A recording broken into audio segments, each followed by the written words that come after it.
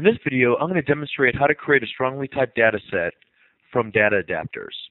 Now, in a previous video, 2450, we talked about strongly typed data sets in the video titled Dataset Concepts. We talked about how there were many different ways to create strongly typed data sets and the benefits of using strongly typed versus untyped data sets.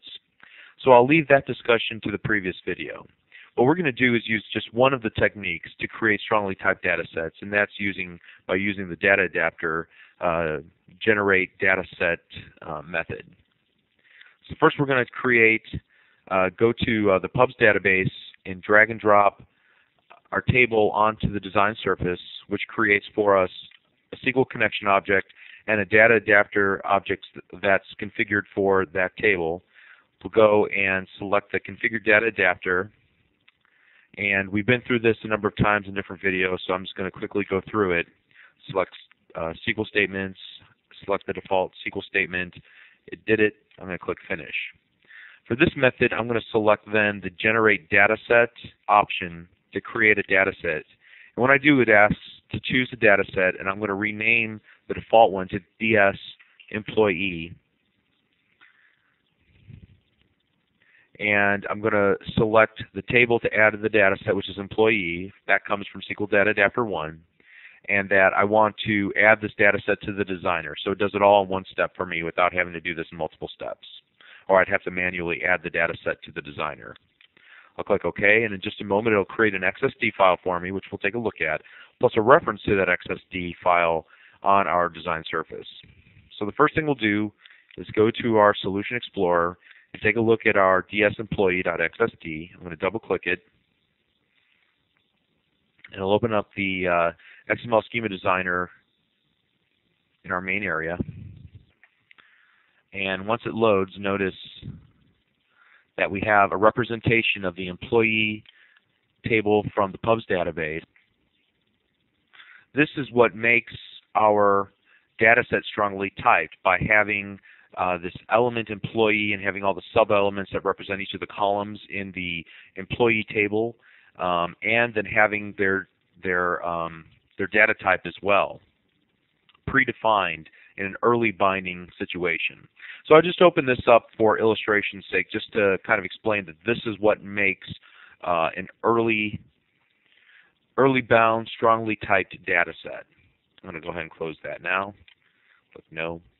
So the next thing that we need to do is actually add some controls from our toolbox onto our design surface so we can create a little application here. So what I'm going to do is drag and drop a data grid and drag and drop a button onto our surface. The other advantage of a strongly typed data set is that our data grid can know in advance the number of columns and the names of the columns, so that it can give us kind of some representation here in design time of what the form is going to look like.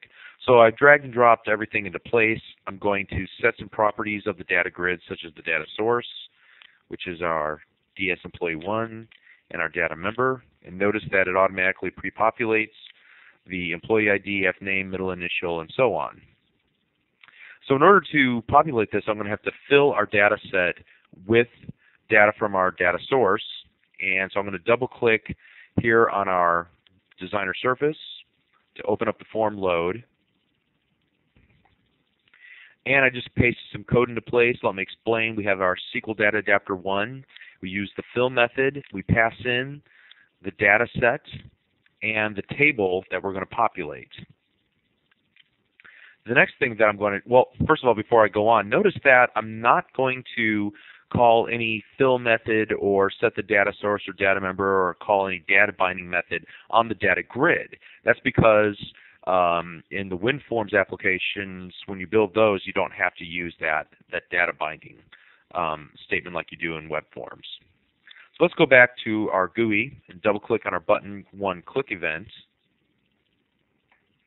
And I've pasted the start of a message box statement where we're going to print out the last name. Now I want to show you the other advantage of a strongly typed data set. I'm going to type in DS Employee 1 dot. And notice when I do that it pops open our IntelliSense. I'm going to type in E for employee, and look, we have the employee table listed there. So I'm going to select row 0, and then I'm going to select dot, and notice that the IntelliSense pops up again. I'm going to type the letter L for last name, and it shows up in our list. So it knows all the columns and all the tables within our data set, and it's a very neat way of doing it. So I'm going to do that, and now it'll pop up a message box that says last name, and then whoever's the first row of our employee table, take the last name and show it in a message box.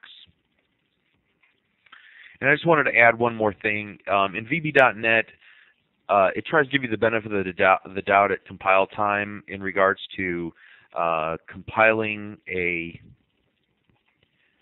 application with the type of situation we have here, where we have dsemployee1.employee0.jobid, which should be an integer, and we set it to a string, because behind the scenes Visual Basic is going to try and do a cast or a type conversion on Jim. If it was 52, this statement might work, and so it's going to give you the benefit of the doubt and allow you to do this. In C#, it's type safe. It's not going to allow you to do this.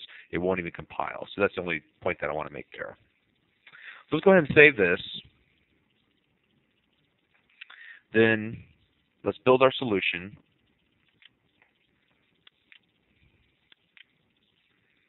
Great. And now we're going to try and run it. So we'll click Start.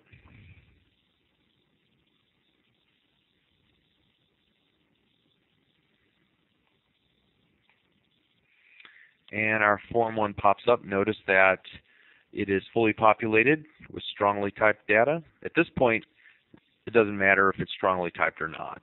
We don't know the difference.